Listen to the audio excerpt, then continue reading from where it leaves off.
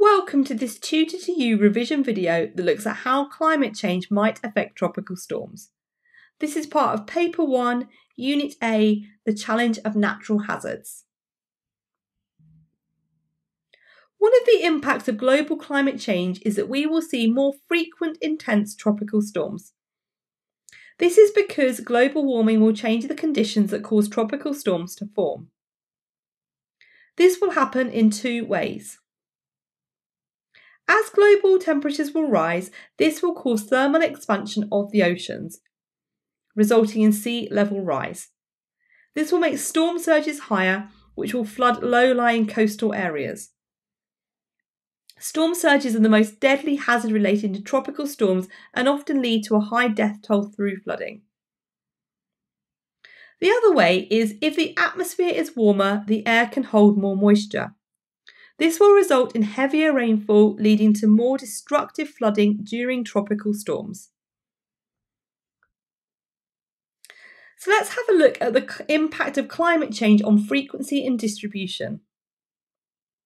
Scientists predict that the number of tropical storms are likely to stay the same, with some even predicting a slight drop in number due to climate change.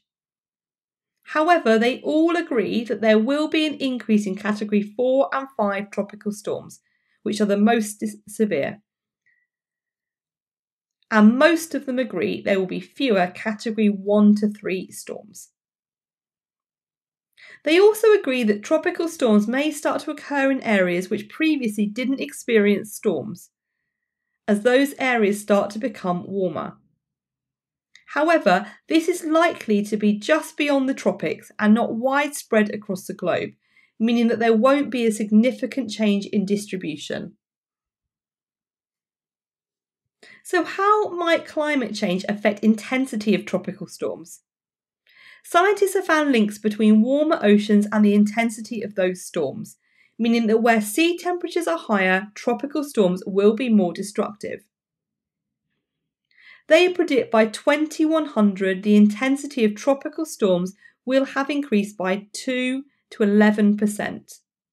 And this is backed by an increase in the number of Category 4 and 5 storms since the 1970s. And in particular, the increase in superstorms. For example, Super Typhoon Haiyan, which is pictured on the screen, many of you will have studied as your low-income country storm, and Super Typhoon Noro, which hit in 2022. Both of these superstorms hit the Philippines. Scientists predict that for every 1% increase in temperature at the surface of the ocean, there will be a 3 to 5% increase in wind speed. That concludes this Tutor to You revision video focusing on how climate change might affect tropical storms. Thank you for watching.